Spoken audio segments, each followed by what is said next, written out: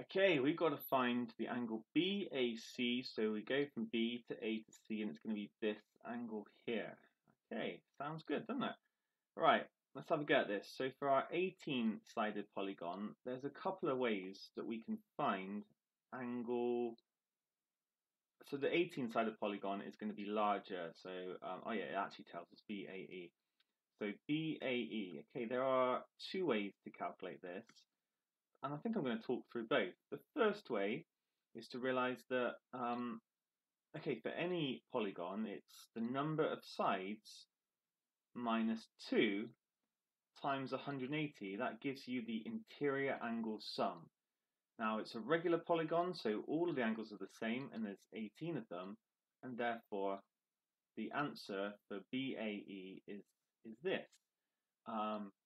And I can actually work this out without a calculator, I've just realized, because if I divide by 18, then I'm just going to, 180 divided by 18 is just 10, so I can actually just get rid of that 8.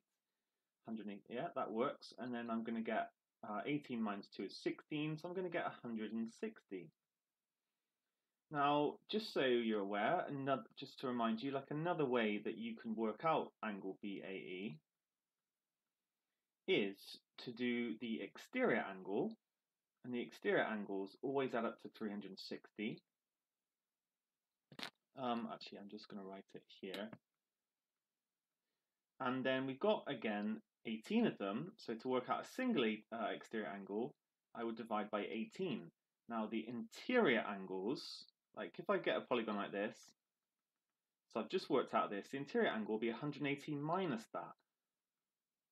So I would do 180 minus 360 divided by 18, which is 20, and I would again get 160 degrees. So I don't mean to be overcomplicating it here, I'm just showing you there's two ways to do this question. Either use interior angle sum or use exterior angle sum and then 180 minus the exterior angle. Both are worth knowing, basically. So anyway, we found BAE.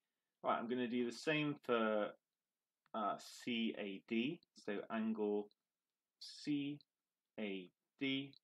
I think this time I'll use the exterior angles. So it's going to be, to work out the exterior angle, it will be 360 divided by 10, because there are 10 of them.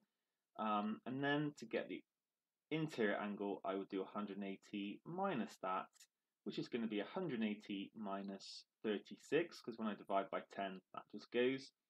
And that's going to give me 144. So what's happening here?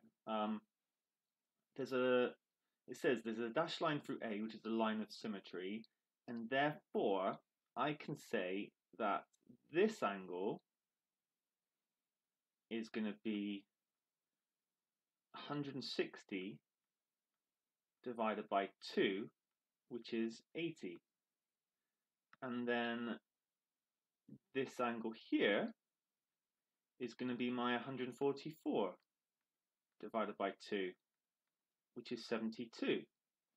And therefore, angle BAC will be the difference between those. It will be 80 minus 72. It's going to be 8 degrees. Okay, happy with that? Nice.